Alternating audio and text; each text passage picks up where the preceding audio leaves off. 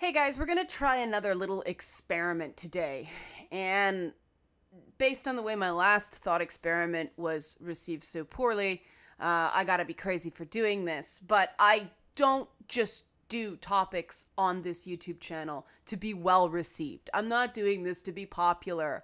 I'm doing this because I really believe in the quote on the screen right now. In a time of universal deceit, telling the truth is a revolutionary act. And I am a huge fan of George Orwell. I reference him all the time. I think he's one of the most uniquely brilliant thinkers ever. And the thing I feel distinguishes Orwell from most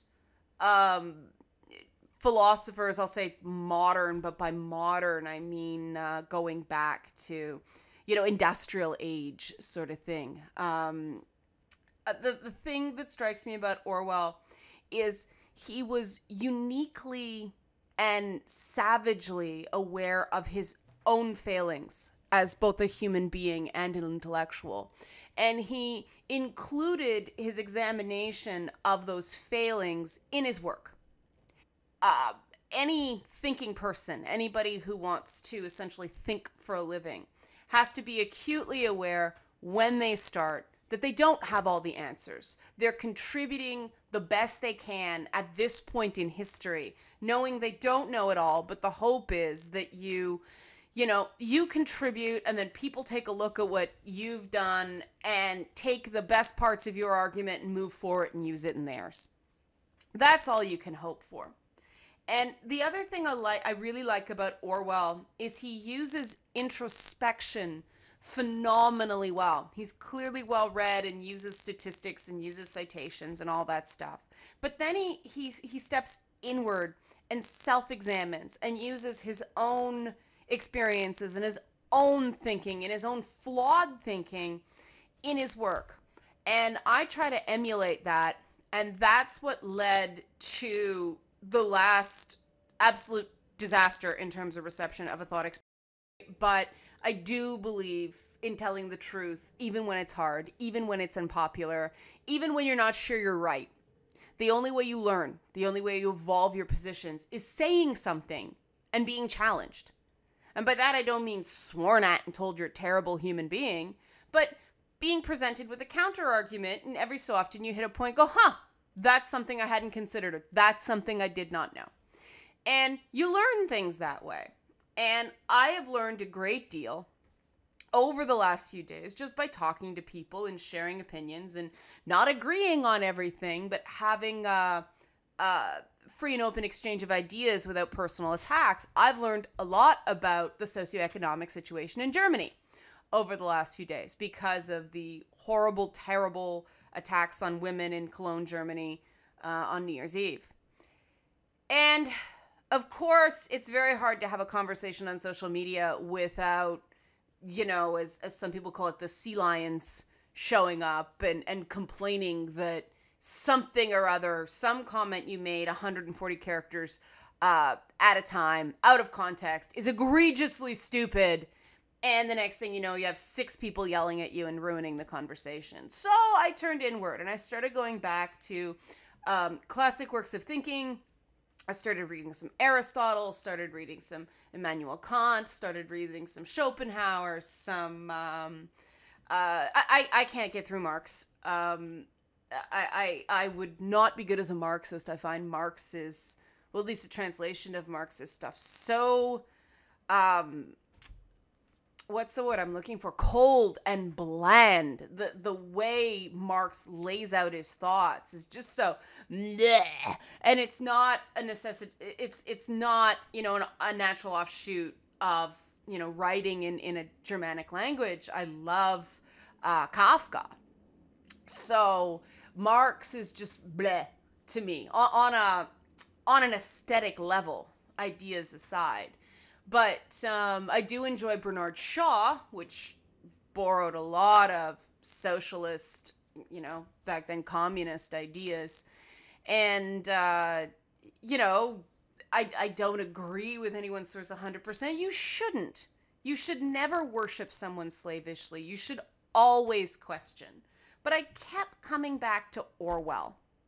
And so I did something that I think is a shining example of why Orwell is still relevant, but also a real caution against believing that we live in this progressive time and that we are in a post-bigotry world. I mean, when Obama got elected, there was a lot of talk about a post-racial America, which of course absolutely turned out not to be true. There's a lot of talk in certain circles about a post-feminist developed world. And, you know, again, we see attacks on women's reproductive freedoms and things like that just show that idea that we don't need some sort of persistent advocacy for women's right to self-determination and women's right to true equality and agency. There's this idea that it's unnecessary, and that's just not backed up by the facts. And don't get me wrong, I don't think we can eliminate bad thoughts. The issues with these things is that they're ending up in government systems. Not in a meaningful way, and we'll get to that, but they are ending up there. And, you know, without constant vigilance, to quote a Harry Potter character, it can become meaningful very quickly. So I did an experiment. I took this essay by George Orwell, written in 1945. And you know, for those of you that notice, 1945, obviously, you know, anti-Semitism in Britain was written with stark awareness of the Holocaust and the atrocities committed against Jewish people in Germany. And I've done some find replace with this brilliant article, and I will include the link to this so you guys can go back and read the original, in part so you can compare, see that I really only changed words and names to make it relevant and change the dates and locations to stuff that is more applicable today. But the guts of it, the thinking, has not changed from 1945 to 2015. There are about 44 million known Muslims in Europe, and in addition, some hundreds of thousands or at most millions of Muslim refugees who have entered the country from 2015 onwards. The Muslim population is almost entirely concentrated in half a dozen big towns and is mostly employed in the food, clothing, and furniture trades. A few of the big monopolies, such as the ICI, one or two leading newspapers, and at least one big chain of department stores are Muslim-owned or partly Muslim-owned. But it would be very far from the truth to say that British business life is dominated by Muslims. The Muslims seem, on the contrary, to have failed to keep up with the modern tendency towards big amalgamations, and to have remained fixed in those trades which are necessarily carried out on a small scale and by old-fashioned methods. I start off with these background facts, which are already known to any well-informed person, in order to emphasize that there is no real Muslim problem in Europe. The Muslims are not numerous or powerful enough, and it is only in what are loosely called intellectual circles that they have any noticeable influence. Yet it is generally admitted that Islamophobia is on the increase, that it has been greatly exacerbated by the war, and that humane and enlightened people are not immune to it. It does not take violent forms. European people are almost invariably gentle and law-abiding, but it is ill-natured enough, and in favorable circumstances it could have political results. Here are some samples of Islamophobic remarks that have been made to me during the past year or two. Middle-aged office employee. I generally come to work by bus. It takes longer, but I don't care about using the underground from Golders Greer nowadays. There's too many of the followers of the Prophet traveling that line. Tobacconist, woman, and this was one of the things I didn't update because this was tough. No, I've got no matches for you, but you should try the lady down the street. She's always got matches. One of the followers of the Prophet, you see. Young intellectual communist, or near communist. No, I do not like Muslims. I've never made any secret of that. I can't stick them. Mind you, I'm not Islamophobic, of course. Middle-class woman. Well, no one would call me Islamophobic, but I do think the way these Muslims behave is absolutely stinking. The way they push their way to the head of queues and so on. The milk roundsman. A Muslim don't do no work. Not the same as what an Englishman does. He's too clever. We work with this here. Flex. They work with that there. Taps his forehead. Chartered accountant. Intelligent left wing in an undirected way. These bloody Muslims are all pro-caliphate. They'd change sides tomorrow if ISIS got here. I see a lot of them in my business. They admire ISIS at the bottom of their hearts. They'll always suck up to anyone who kicks them. Intelligent woman on being offered a book dealing with Islamophobia and ISIS atrocities against Shiite Muslims. Don't show it to me. Please don't show it to me. It'll only make me hate the Muslims more than ever. I could fill pages with similar remarks, but these will do to go on with. Two facts emerge from them. One, which is very important and which I must return to in a moment, is that above a certain intellectual level, people are ashamed of being Islamophobic and are careful to draw the distinction between Islamophobia and disliking Muslims. The other is that Islamophobia is an irrational thing. The Muslims accused of specific offenses, for instance, bad behavior in food queues, which the person speaking feels strongly about. But it is obvious that these accusations merely rationalize some deep-rooted prejudice. To attempt to counter them with facts and statistics is useless and may sometimes be worse than useless. As the last of the above-quoted remarks shows, people can remain Islamophobic, or at least anti-Muslim, while being fully aware that their outlook is indefensible. If you dislike somebody, you dislike him, and there's the end of it. Your feelings are not made any better by a recital of his virtues.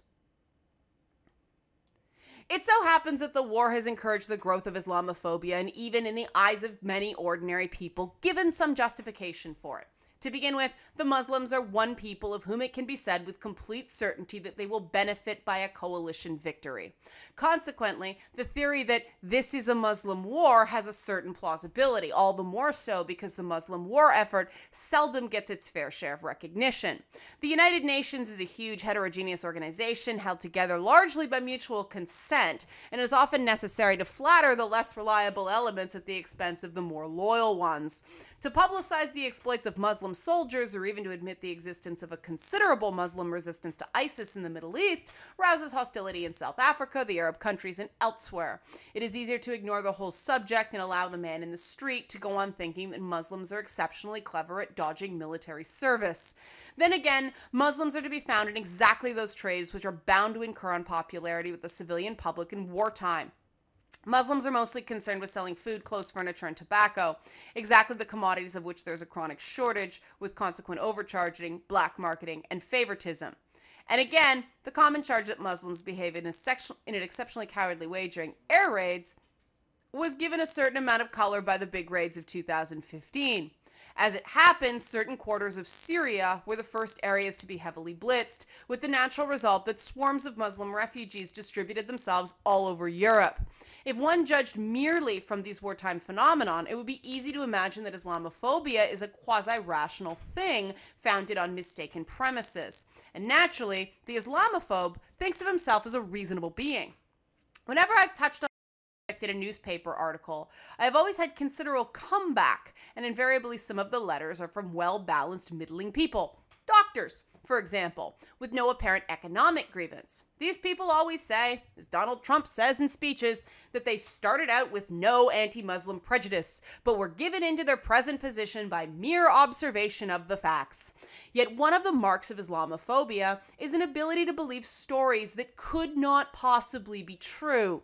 One could see a good example of this in the strange accident that occurred in Paris in 2015. And I'll note here that this is an actual news story that occurred after the Paris bombings. I am not making light of the Paris bombings themselves. When a crowd frightened by a firework detonating nearby fled a bar, with the result that an Australian TV host was nearly crushed to death. The very same day, it was repeated all over Paris that the Muslims were responsible. Clearly, if people will believe this kind of thing, one will not get much further by arguing with them. The only useful approach is to discover why they can swallow absurdities on one particular subject while remaining sane on others.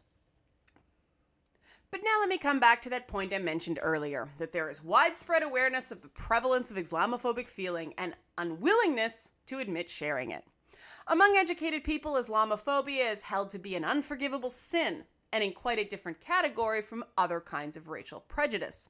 People will go to remarkable lengths to demonstrate that they are not Islamophobic. Thus, in 2015, an intercession service on behalf of the Syrian refugees was held in a local mosque.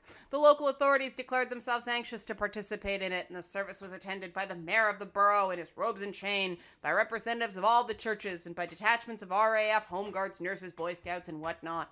On the surface, it was a touching demonstration of solidarity with the suffering Muslims, but it was essentially a conscious effort to behave decently by people whose subjective feelings must in many cases have been very different. That quarter of Michigan is partly Muslim. Islamophobia is rife there, and as I well knew, some of the men sitting around me in the mosque were tinged by it. Indeed, the commander of my own platoon of home guards, who had been especially keen beforehand that we should make a good show at the intercession service, was an ex-member of Donald Trump's campaign. While this division of feeling exists, tolerance of mass violence against Muslims, or what is more important, Islamophobic legislation, are not possible in the West. It is not at present possible, indeed, that Islamophobia should become respectable. But this is less of an advantage than it might appear. One effect of the persecutions in the Middle East has been to prevent Islamophobia from being seriously studied. In England, a brief inadequate survey was made by mass observation a year or two ago, but if there has been any other investigation of the subject, then its findings have been kept strictly secret. At the same time, there has been conscious suppression by all thoughtful people of anything likely to wound Muslims' susceptibilities. After 2015, the Muslim cartoons disappeared as though by magic from postcards, periodicals, the music hall stage, and to put an unsympathetic Muslim character into a novel or short story came to be regarded as Islamophobia. On the Palestine issue, too, it was de rigueur among enlightened people to accept the Muslim case as proved and avoid examining the claims of the Israelis, a decision which might be correct on its own merits, but which was adopted primarily because the Muslims were in trouble, and it was felt that one must not criticize them. Thanks to ISIS, therefore, you had a situation in which the press was in effect censored in favor of the Muslims, while in private, Islamophobia was on the upgrade, even to some extent, among sensitive and intelligent people. This was particularly noticeable in 2006 at the time of the internment of the refugees. Naturally, every thinking person felt that it was his duty to protest against the wholesale locking up of unfortunate foreigners who were, for the most part, only in Europe because they were opponents of ISIS. Privately, however, one heard very different sentiments expressed. A minority of the refugees behaved in an exceedingly tactless way, and the feelings against them necessarily had an Islamophobic undercurrent, since they were largely Muslims. A very eminent figure in the Labour Party, I won't name him, but he's one of the most respected people in England, said to me quite violently, "We never asked these people to come to this country. If they choose to come here, let them take the consequences." Yet this man would, as a matter of course, have associated himself with any kind of petition or manifesto against the internment of aliens. This feeling that Islamophobia is something sinful and disgraceful, something that a civilized person does not suffer from, is unfavorable to a scientific approach, and indeed many people will admit that they are frightened of probing too deeply into the subject. They are frightened, that is to say, of discovering not only that Islamophobia is spreading, but that they themselves are infected by it. To see this in perspective, one must look back a few decades, to the days when al-Baghdadi was a shy religious scholar whom nobody had heard of. One would then find that though Islamophobia is sufficiently in evidence now, it is probably less prevalent in the West than it was 30 years ago. It is true that Islamophobia as a fully thought out racial or religious doctrine has never flourished in the West. There has never been much feeling against intermarriage or against Muslims taking a prominent part in public life. Nevertheless, 30 years ago, it was accepted more or less as a law of nature that a Muslim was a figure of fun and, though superior intelligence, slightly deficient in character. In theory, a Muslim suffered from no legal disabilities, but in effect he was debarred from certain professions. He would probably not have been accepted as an officer in the Navy, for instance, nor in what is called a smart regiment in the Army. A Muslim boy at a public school almost invariably had a bad time. He could, of course, live down his Muslimness if he was exceptionally charming or athletic, but it was an initial disability comparable to a stammer or a birthmark. Wealthy Muslims tended to disguise themselves under aristocratic English or Scottish names. And to the average person, it seemed quite natural that they should do this, just as it seems natural for a criminal to change his identity if possible. About 20 years ago in Ankara, I was getting into a taxi with a friend when a small ragged boy of fair complexion rushed up to us and began a complicated story about having arrived from Damascus on a ship and wanting money to get back. His manner and appearance were difficult to place, and I said to him, "You speak very good English. What nationality are you?" He answered eagerly in his accent, "I am Muslim, sir." And I remember turning to my companion and saying, only partly in joke, "He admits it openly." All the Muslims I had known till then were people who were ashamed of being Muslims, or, at any rate, preferred not to talk about their ancestry, and if forced to do so, tended to use the word brown. The working class attitude was no better. The Muslim who grew up in Dearborn took it for granted that he would be assaulted or at least hooted at if he ventured into one of the Christian slums nearby. And the Muslim joke of the music halls and the comic papers was almost consistently ill-natured. There was also literary Muslim baiting, which in the hands of Hitchens, Marr, and their followers reached an almost continental level of scurrility. There has been a perceptible Islamophobic strain in English literature from Chaucer onwards, and without even getting up from this table to consult a book, I can think of passages which, if written now, would be stigmatized as Islamophobia. In the works of Shakespeare, Smollett, Thackeray, Bernard Shaw, H.G. Wells, T.S. Eliot, Aldous Huxley, and various others. Offhand, the only English writers I can think of who, before the days of ISIS, made a definite effort to stick up for Muslims are Salman Rushdie and Ben Affleck. That was a joke. And however little the average intellectual may have agreed with the opinions of Hitchens and Marr, he did not acutely disapprove of them. Marr's endless tirades against Muslims, which he thrust into stories and essays upon the flimsiest pretexts, never got him into trouble. Indeed, Marr was one of the most generally respected figures in English secular life. Anyone who began writing in that strain now would bring down a storm of abuse upon himself, or more probably would find it impossible to get his writings published. If, as I suggest, prejudice against Muslims has always been pretty widespread in Europe, there's no reason to think that ISIS has genuinely diminished it. It's merely caused a sharp division between the politically conscious person who realizes that this is not a time to throw stones at the Muslims, and the unconscious person whose native Islamophobia is increased by the nervous strain of the war. One can assume, therefore, that many people who would perish rather than admit to Islamophobic feelings are secretly prone to them. I've already indicated that I believe Islamophobia to be essentially a neurosis, but of course it has its rationalizations, which are sincerely believed in and are partly true. The rationalization put forward by the common man is that the Muslim is an exploiter. The partial justification for this is that the Muslim, in Europe, is generally a small businessman. That is to say, a person whose depredations are more obvious and intelligible than those of, say, a bank or an insurance company.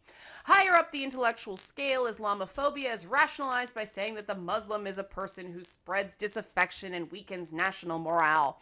Again, there is some superficial justification for this. During the past 25 years, the activities of what are called intellectuals have been largely mischievous. I do not think it an exaggeration to say intellectuals had done their work a little more thoroughly. Assad would have surrendered in 2014, but the disaffected intelligentsia inevitably included a large number of Muslims. With some plausibility, it can be said that the Muslims are the enemies of our native culture and our national morale. Carefully examined, the claim is seen to be nonsense, but there are always a few prominent individuals who can be cited in support of it. During the past few years, there's been what amounts to a counterattack against the rather shallow leftism, which was favorable in the previous decade, and which was exemplified by such organizations as university campus safe spaces. I can't get through that without laughing. 1945, people! This counterattack, see for instance, the modern Republican Party, has an Islamophobic strain, and it would probably be more marked if the subject were not so obviously dangerous. It so happens that for some decades past, America has had no nationalist intelligentsia worth bothering about, but American nationalism, that is, nationalism of an intellectual kind, may revive, and probably will revive if America comes out of the present war greatly weakened.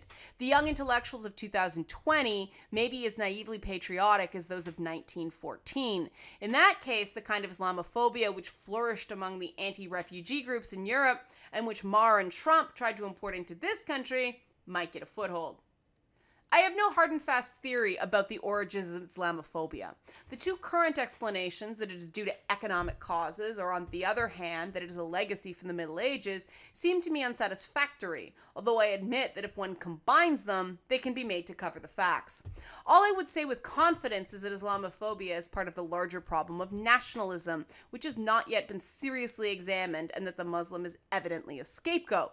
Though, for what he is a scapegoat, we do not yet know.